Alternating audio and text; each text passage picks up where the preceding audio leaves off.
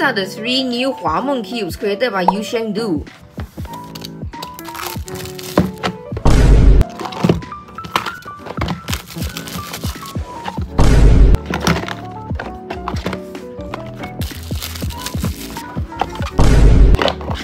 God, this is a mess.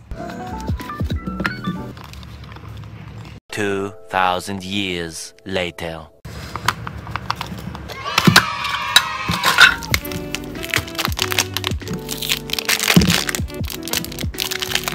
Now let's play a game of Guess the Cube.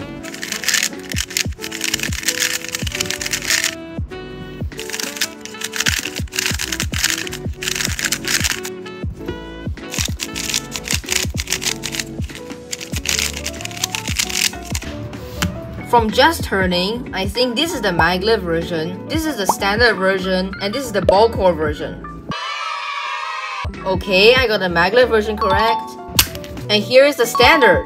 And here is the ball core. For the axis distance and spring compression, the axis distance is still the traditional screw, like for all Moyu cubes for I don't know how many years now. And the spring compression is basically just 9 settings. Oh wait, we actually call it the maglev compression for the other 2 cubes.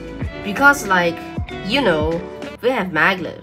Anyways, for the loops, I just went for a simple setup with some dignitas to get rid of the sort of scratchy feel and DNM to speed up the cube. Now that the cube has been customized, it's time for some solves.